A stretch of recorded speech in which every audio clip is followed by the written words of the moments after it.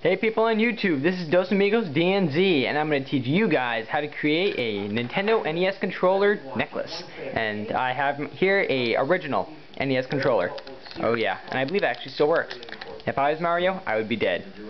What we need is an NES controller. This one happens to have the cord on it. I'm not going to be cutting it off. You will need a flathead screwdriver.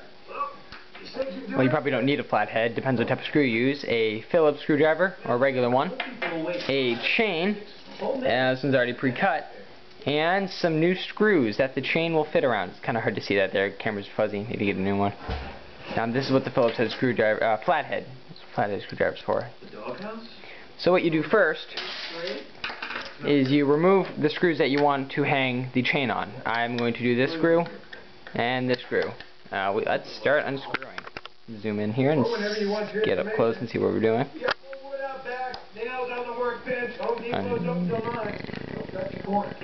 Screw number one. You're insane. You're losing life. And unscrew number two. Zoom back out. Now once you have these two screws removed, right here and here, you might want to put your hand, give it a few taps. There's one. I hate it when screws never come out. Find a safe spot to put these. I'm going to put mine on a Wii remote with the little rubber piece so it doesn't fall out. If you need to, just try to unscrew it some more and pop it out. That was getting annoying. They're responsible enough for the life of an animal to be able to construct a route for the There we go. Put the other one safe also. And what you want to do is take your chain, take one end, and if you can, well you should, fit the chain, one end of the chain around one end of the screw.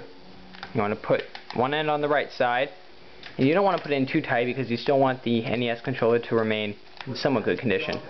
Just put it in enough so that it is secure. You wiggle it around a little bit, make sure it doesn't come out. Take the other end, and then I'm taking a pretty long chain here, so it like hangs down to right about my belt level. Put it in there,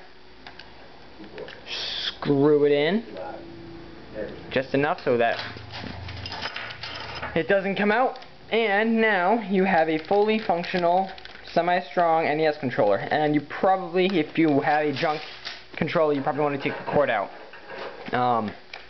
I didn't because I still want to use this as a regular controller, but you just take all the rest of the screws out, pop it open, and unsolder the connections. But there you go. Now you look styling. You know you're rocking from the 80s. If